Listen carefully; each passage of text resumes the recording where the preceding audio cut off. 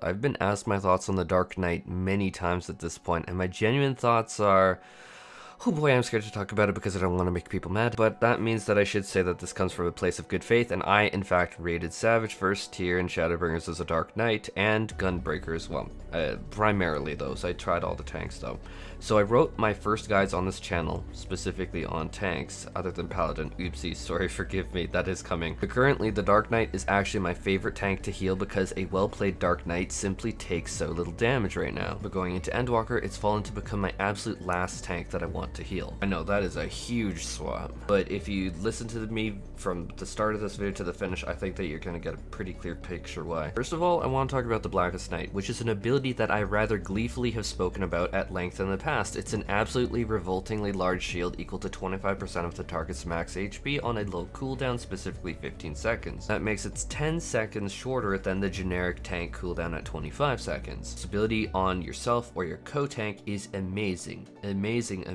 Or on an ally who might die to like a raid wide that wasn't topped off, that's fantastic. It's an instant shield that will save their life. What makes it something I prefer over raw healing, like what the warrior has done throughout Shadowbringers, is the fact that it won't risk overhealing. Overhealing is something that you really want to avoid, especially as a healer, especially as a tank where you are healing too. Now, the hilarious turnaround on that is going into Endwalker. That is ironically less of a concern to me because, to be quite frank, all tanks are going to be farting out more healing than a Taco Bell bathroom. So now that I know to expect it, other than from Dark Knight, but more on that in a second, I can actually adjust my expectations. But with the Blackest Knight even today, there is one major downside if you want the quite honest truth that made me admittedly leave the Dark Knight for Gunbreaker when I was raiding Savages. I completely stopped, if I'm blunt.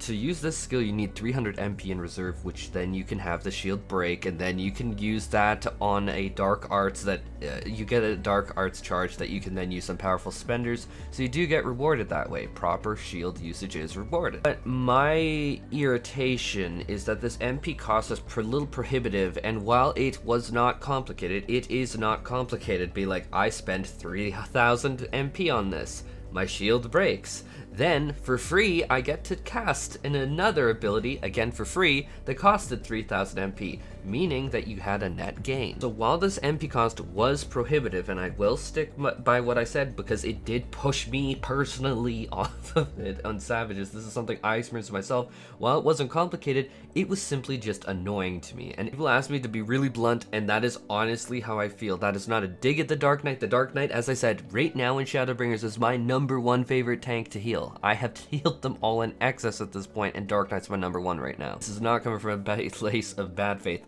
at all. But can you ask me to play Dark Knight and expect me to be happy at this point? No, I just find this irritating. This is sort of like when I talk to other healers that quit the Scholar that agree that Dissipation for Scholar is amazingly strong, and like I've said many times on this channel, Dissipation is actually not that complex. This isn't brain surgery, guys. Like, we're not talking about a multiple subfile transection, or we're not talking about how to deal with cerebral aqueducts or anything. Like, this is actually a very easy skill to use, and that's for the Scholar. But the point is, they hate this skill because it's a nuisance, which honestly makes Dissipation shove them away from the Scholar. Which, likewise, if you're not enjoying something, it's a freaking video game. You shouldn't be playing it. So that's how I feel on Dark Knight with the Blackest Knight. So that's really how I'd summarize my feelings about playing with the Blackest Knight. And coming with us into Endwalker is the Blackest Knight in its current version with no changes. And so now what I want to talk about is the Warrior's abilities, since we are already talking a little bit about Warrior already, at least on the screen and text, because I'm trying to cut that back for video length. And so this skill is called Blood Wetting. This absolute degenerate of an ability reduces incoming damage by 20% for 4 seconds upon use, 10% over 8 seconds duration. So it also creates a 400 potency barrier, which, yes, 400 potency is less than 25%. I am not gonna start spouting lies, it's less. But it also restores 400 potency worth of health each weapon skill stuffed into it. At a 2.5 second GCD, you can assume that this translates to a comfortable 3 swings, which is going to be 1,200 potency of healing. And to put that in real world tangible terms, 400 potency of healing today, spamming Physic on Scholar, is equal to a heal of 23,000, which is a touch under 25% 20% of a squishy's health bar. So we get 1,200 potency of healing, a 400 potency barrier, which is going to equate to 1,600 HPS, and a 20% mitigation, and this is all dropped on a 25-second cooldown and costs absolutely no MP. There's no resource management, it's press and use, no questions. And to be direct, this point alone makes me personally feel less interested in the Dark Knight. This ability alone, it costs nothing. I don't need to manage resources. I don't need to waste my cognitive load in a raid worrying about, oh my god, what if I'm at 2,500 MP rather than 3k MP? Well, you're not going to be using your shield anytime soon, are you? With Bloodwetting, I know what I have, when I have it, and I unleash it without thinking. I mean, to kind of joke around with it, but this is actually something that I do think is going to actually irritate Dark Knights in Endwalker, is I don't need to deal with strings attached like, oh sir, please Sage, please let my barrier break so that I can please get my proc of son of a... Why didn't that hit hard enough to break my shield? Oh my god, you used Taracol, you used Caracol, you used Numa, mitigating all this damage. Stop adding mitigations to pad my damage, Reed. I mean, I'm joking right now, but that is actually probably going to irritate the sin out of Dark Knights in Endwalker. Let's talk about the use case of when it comes to helping an ally out. And you still do get a solid shield out, it's 400 potency, and you reduce damage that they take and can heal them up a bit. On top of that, this is the exact same thing as Bloodwetting. It's called the Sun Flash. A warrior that catches this instantly 400 shields them, like they catch like a mechanic being messed up. They instantly shield them for 400 potency of damage and probably gets 1 global cooldown off for 400 potency of healing. So roughly 400 and 400 is 800, which as we talked about before is under half a squishy's life, just under half a squishy's life. And if we base it off of our current numbers that we just talked about earlier. Oh yeah, this also comes with damage reduction too, so warriors can unironically become pretty big clutch savers in Endwalker. To keep this video short, Paladin and Gunbreaker also get something akin to Bloodletting that they can use on itself or allies, and simply it's at the same level of insane as Bloodwetting. So really, when you ask me how I feel when it comes to TBN, I'm already starting to think that it's starting to look like a relic of the past. Let's get into my second point, which is Obsolete. And 10% damage reduction for 10 seconds on 2 charges that you get 1 charge back every 60 seconds sounds decent, right? And it is, it's not bad. But the problem here is that 60 seconds is double 25 seconds. It's a little over double 25 seconds, I know. But you need to also weave 2 off GCDs, TBN itself, and then Oblation just to get the exact same effect as Warrior gets from 1 off GCD, which is a lot more work. I mean, it's only 1 other OGCD. Okay, now do that in the mechanics of a Savage fight that you're proccing. That's a lot. To mention, it's now pressing 2 different buttons on 2 different keybinds. Now, you could theoretically chain this up for a longer duration, up to 20 seconds of mitigation, which is true. There is some interplay with the mechanic. But then you're stuck waiting 40 seconds for the next charge, let alone 100 seconds for the second charge to come back too. So while I do find this mechanically interesting, I'm almost viewing this as a more inconvenient way to get out the same effect. I was leading that on to that before, but I'm just gonna outright say it now. I think it's a more inconvenient way to get the exact same effect out. But let's not forget that Warriors also comes with upfront 20% mitigation. Oblation doesn't stack, and even if it did, that's a whole 120 seconds before you get both of the charges back. Probably the closest analog that we have in game is Gunbreaker's Aurora that heals for 18 divided by 3 equals 6 ticks. So that's going to be 6 ticks at 200 healing is 1,200 potency of healing. That is a very, very beautiful heal over time, which I can guarantee you that a healer will feel for sure. It's not going to overheal, it is a nice slow trickle, it's going to be very, very great. The problem is that the Gunbreaker's Heart of Corundum, as discussed before, does damage mitigation of 30% upfront for the first 4 seconds, has a triggered burst heal that will also apply a 200 potency barrier upfront for no mana cost. I say 200 potency barrier because that is what that one ability will be putting from yourself as the Gunbreaker to the ally. That's what that little bit of text in there means. Now you can throw this heal over time effect on top, and the problem is Oblation isn't even adding much. It's something baked in with no questions asked into these kits. It's actually surpassed by the mitigation in every single other tank's no cost spammable, or Paladin's Oath gauge spammable. But Paladin's Oath gauge is also very separate from their MP gauge, which they're chugging for their DPS rotation, which makes it like they have a clear defensive versus a clear offensive. I'm going to be ending my video on talking about Living Dead, which is the Dark Knight's version of tank cheese on mechanics. It can resolve tank busters, it can resolve weird raid wides, it can do amazing things like any other tank's cheese.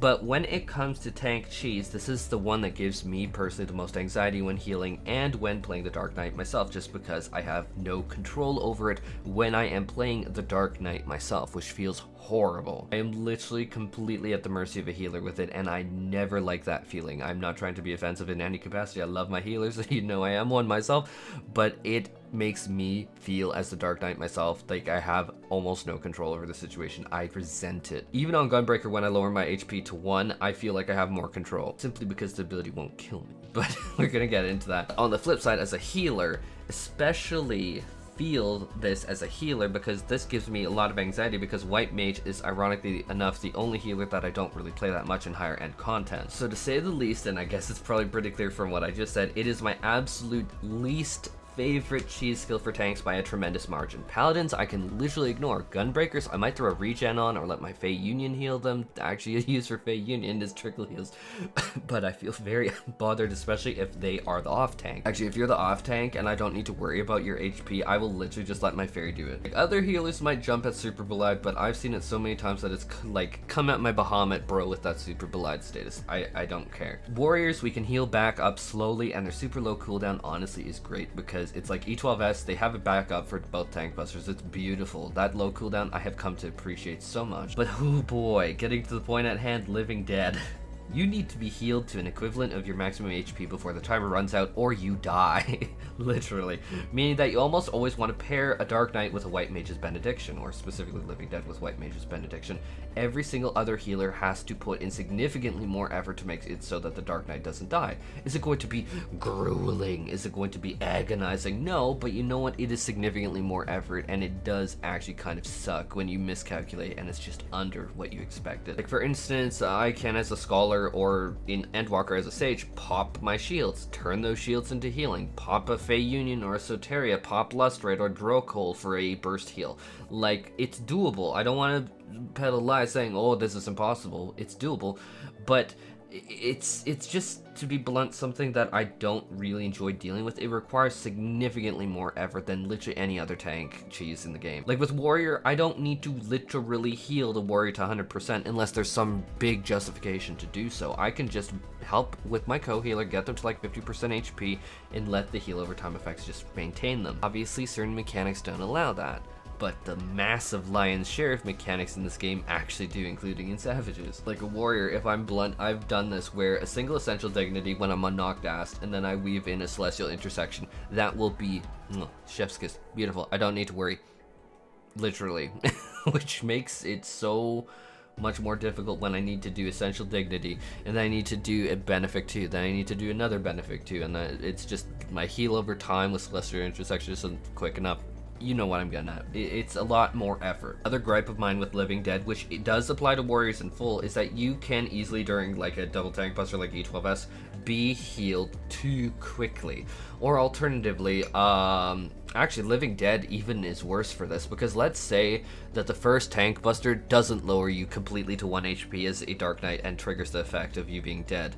Okay, if the White Mage used Benediction, I've had a lot of co-healing stuff. You know what? It's a learning experience for White Mages. It's just like, but like they will use Benediction on that first one, but it's like Living Dead didn't proc that time. Like the Dark Knight had like 100 HP or something left, and it's like, oh shit. So they used Benediction at that point. Okay, now you need to scramble to get their HP up, because now you both don't have Benediction. I mean, you could argue that you could heal the Warrior too early, and I mean, yeah, and it would still be a little annoying, but how to say it?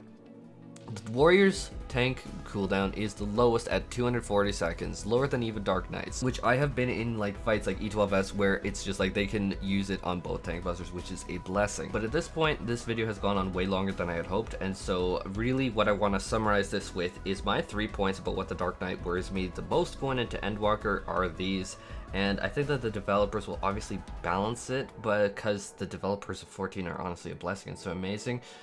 But, so like, I'm not worried on that front. It will not be an unviable tank, but I'd be lying if I didn't say that I had a ton of concerns from a purely gameplay, mechanistic standpoint going forward into Endwalker. These are not potency changes.